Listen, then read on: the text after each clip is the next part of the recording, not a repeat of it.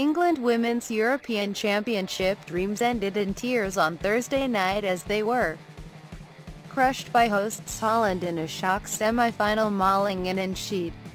The Lionesses were comfortably second best here and fell victim to goals from Vivianne Miedema and Danielle van de Donk before Millie Bright put through her own net to emphasize the gulf in class.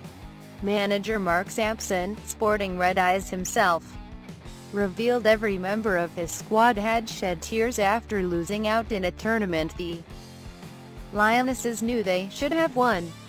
England were the top-ranked team left in this Euros after quarter-final exits for France and Germany, but a huge chance for the nation's first senior silverware since 1966 is now in the bin.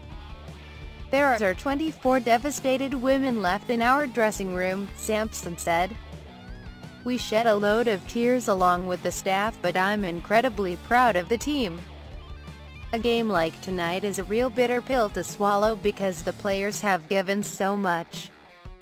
I know firsthand how hard they've worked, what commitment they've made, what sacrifices they've made to try and help this team do something special.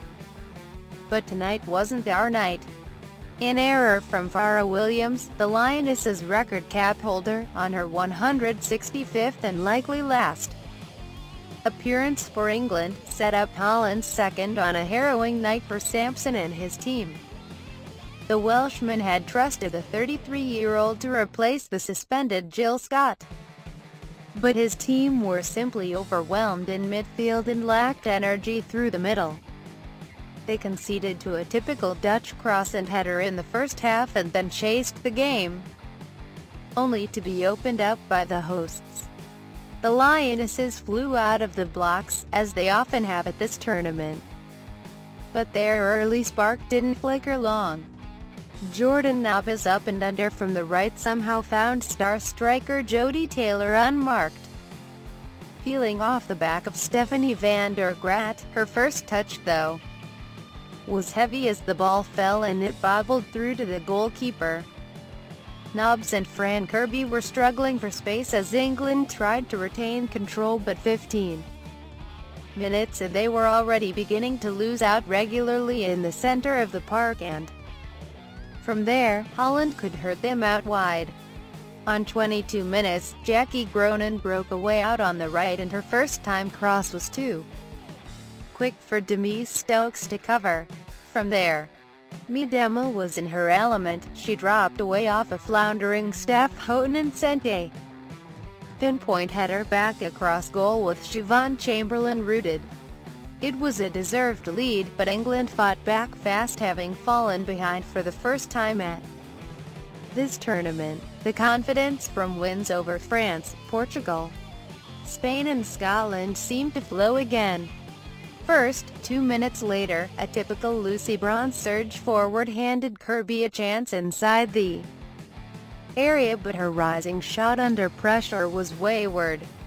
Then, goalkeeper Sari van Veenendaal's woodwork came to the rescue for the hosts when Jade Moore's header at a corner was spooned off the line by Dutch skipper Sherida Spitzy.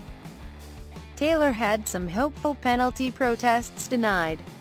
By now, though, Holland were getting room to hit them on the counter. Chamberlain saved smartly from Shanice van de Sanden when England lost the ball while looking forward too fast. It was a warning shot. The Lionesses were trying to take risks, then a big one went wrong. Williams, on her 165th cap, headed back towards goal, but her ball was wayward and weak.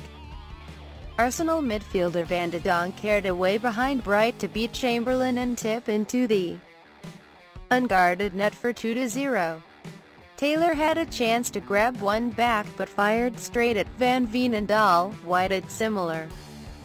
Bronze's strong shout for a penalty was denied. It wasn't to be England's night. And to seal the misery, Holland staged a 23-woman pitch invasion when Bright deflected Leek Martin's stoppage time shot past her own keeper. It might be the end of an era for some of these players.